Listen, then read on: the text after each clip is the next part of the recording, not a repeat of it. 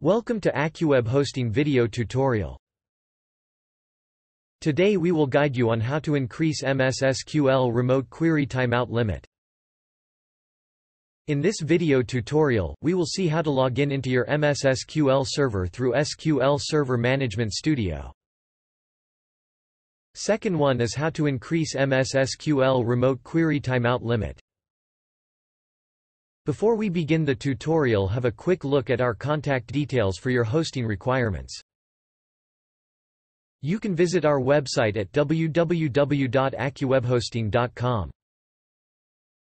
You can raise a chat from the chat option available on our website. You can also contact us on this number. You can send us an email at sales@accuwebhosting.com. Thanks you. Let's begin the tutorial. First we will see how to log in into your MSSQL server through SQL Server Management Studio. For that, you have to log in into your Windows server with administrator user. Here we have used Windows Server 2012 as a demo. Click on the Windows button located on the status bar. After then click on the search option. Type SQL Server Management Studio in the search field. Once you type in it, you will see SQL Server Management Studio option. Please be informed that here we have used SQL Server Management Studio 17 as an example. Click on it to open SQL Server Management Studio.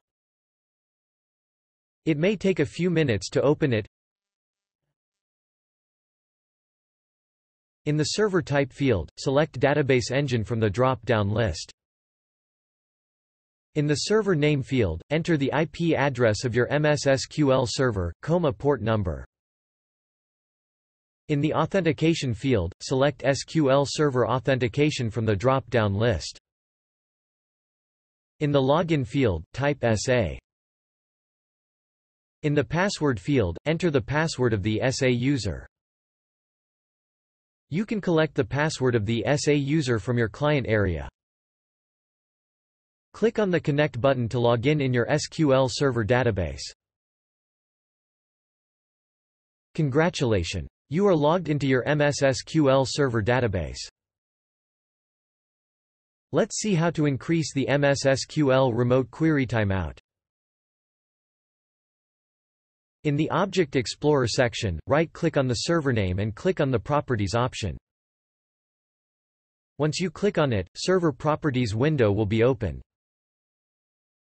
Click on the Connections option. Go to the Remote Server Connections section and make sure that Allow Remote Connections to this server box is checked. In the Remote Query Timeout field, enter your desired value or specify 0 to set no limit. Here we have enter 900 as an example. Click on the OK button to save the changes. That's it. Let's quickly sum up the context of this video. We seen how to log in into your MSSQL server through Management Studio. Second one is how to increase MSSQL remote query timeout limit.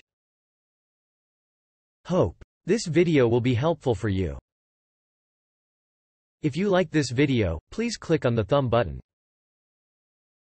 Please click on subscribe button if you want to view such easy to understand technical videos published by AccuWebHosting.com. Thank you for watching.